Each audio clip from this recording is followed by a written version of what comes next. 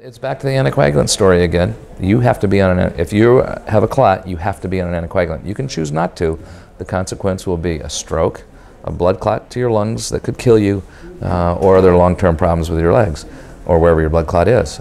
So that is not a question. It is going to happen. You don't have to take an anticoagulant, but then you're just rolling the dice every day about this. And there are certain parameters you can go through that increase the risk of those adverse events. And there's various scores. If you have atrial fibrillation and a regular heartbeat, and there's a score called CHADS-VASc, you can go on the internet and find the calculator. But it selects for and you get points, and the more points you have, the more of a risk you have of having a stroke, and that risk goes up logarithmically with the point. When you have lots of points, you're highly likely to have stroke. The break point on that is when you get 2 points. Then if you're less than 2 points, your risk of stroke and your risk of anticoagulation are about the same. So that means don't do anything. But when you hit 2 points or more, your risk of stroke exceeds the risk of any kind of bleeding, so you pick the anticoagulant. So we've done this in hundreds of thousands of people now. The numbers are pretty well worked out. You can do the math and figure out where you, as an individual, sit.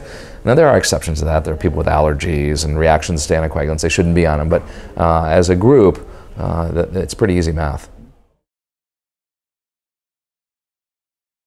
Coumadin has no real good antidote.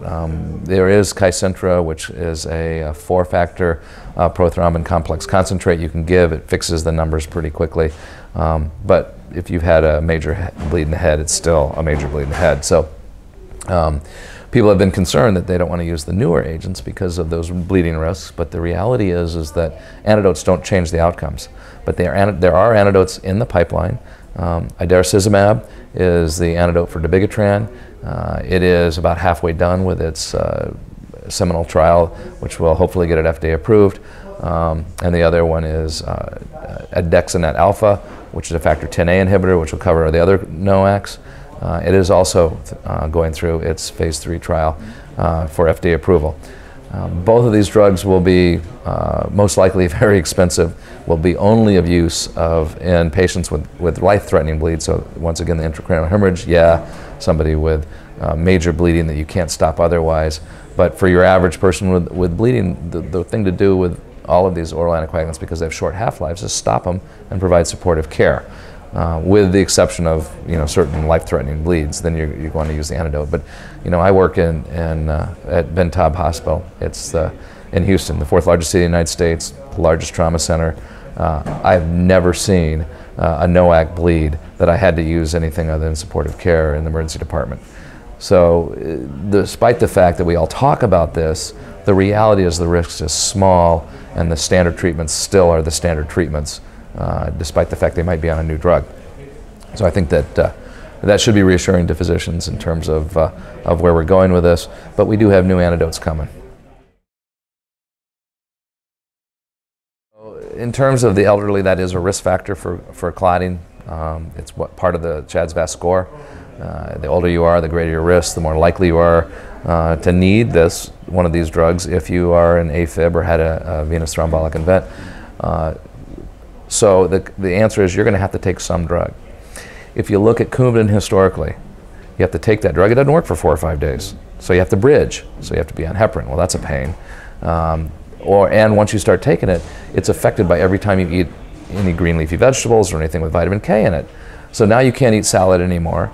That's a problem. And we have to monitor your efficacy, your INR, periodically. And initially that's very frequent, and then after that it's once a month or so. And that's another pain. So here's this complicated mess of a drug, which is all we had historically, or you can take a pill once a day. So it's actually easier for the elderly person. It simplifies their life to be on one of the new agents as opposed to the old agent, to Coumadin. In terms of reversal, these aren't available today, but if you needed it, it's going to go to the hospital anyway, because if you're bleeding that much, we got to look at you.